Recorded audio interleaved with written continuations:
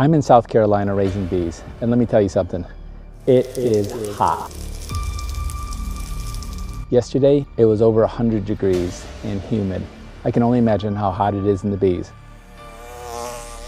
Let me show you some of the things that I do in order to help the bees with the extreme heat that we sometimes face here in the summer in South Carolina. Hive placement is really essential. The water source, and I keep it relatively close to the hive. This is probably my favorite tip for keeping your hives.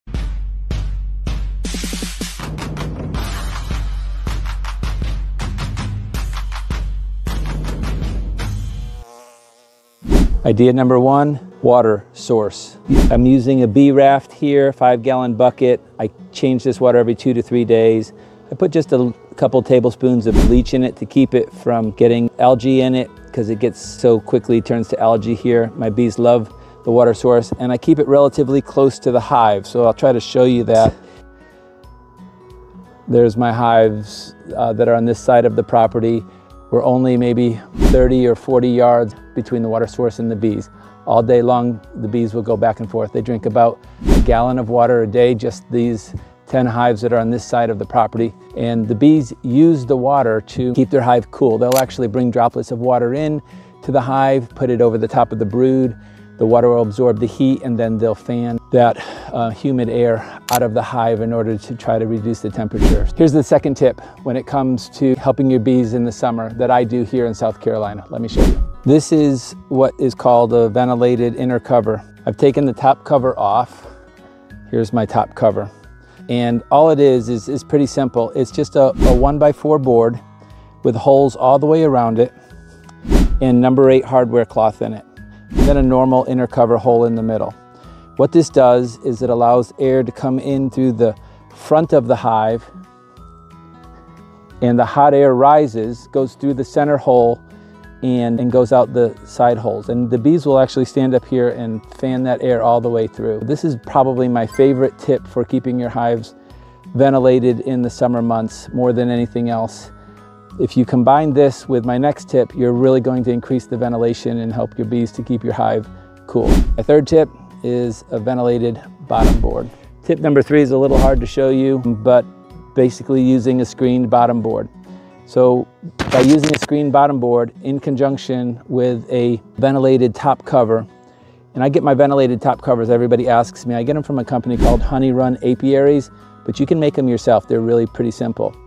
But if you use a screened bottom board and a ventilated top cover, you're really going to increase your ventilation. It's going to allow the air to come right up through the screen and then right out through the top. It keeps your hive from just that heat accumulating inside of the hive. My fourth tip is if you don't have the ventilated inner cover on top and you just have a regular standard inner cover, you can take and put a coin or a small stick right between the inner cover and your top super right here, just enough for the air to flow out. You don't want that to be so large that robber bees can get in. Keep it small, but as long as you're not attracting robber bees to the scent inside of your hive, you'll be fine. Again, what that does in conjunction with like a screened bottom board that I have on this hive, or if you just open up your entrance, is it gives the air a way to escape.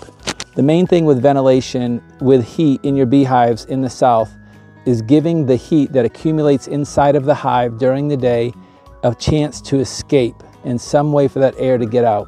The bees are going to be fanning inside of the hive and moving that air, but if there's no way for that air to get out, then they're just really kind of stuck inside of a humid box. And so if you can reduce that humidity by keeping that airflow moving, you're really going to help your bees tremendously. What happens inside of our hives in the south anyway is if you have a 100-degree day and the sun is beating inside of your hives, it can get really, really hot inside of the hives.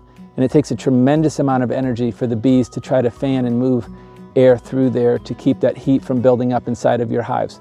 And so the bees are going to expend all of their energy just trying to keep that air circulating so the heat doesn't build up. But if it gets too hot inside of there, it can even affect your brood rearing. If it gets too hot, it can also affect just the wax melting inside of your hive as well on a super, super hot day.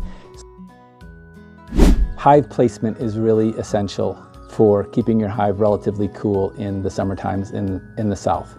So I recommend that you try to place your hive on your property in such a way that it's going to get morning sun and afternoon shade. Usually in South Carolina, in my area of the country, the sun is beating on my hives the most at around between 4 and 6 p.m. and that's the hottest part of the day often here. And so if I can place my hive in such a way that during those really super hot hours, my hive is shaded by trees, I'm going to help my bees tremendously with keeping that hive cool. I don't recommend putting your hives under trees because it can lead to increased pests such as wax moths, but if you can put them where they can be in the shade of the trees in the afternoon, that's the best place to place your hive. If you can do that proactively when you're laying your hives out at the beginning, it'll go a long way to keeping your hives cool. So the key is to not let that heat build up inside of your hive by using some of these tips I went over today. So if you're in the South, I'm in South Carolina, but if you're anywhere equal to me or more south than me, you're gonna find that ventilation is an important part of beekeeping in our area of the world to keep that heat from building up inside of your hive. So good luck and stay cool. This is Ray from Bees. I just want to encourage you, would you mind doing me a favor and like my channel and also subscribe to my channel? My channel is rather new, although I've been beekeeping for a while, and so I could use every like and subscribe I could get. So I appreciate you helping me out a little bit. And I'm going to continue to make videos to encourage you in your beekeeping journey.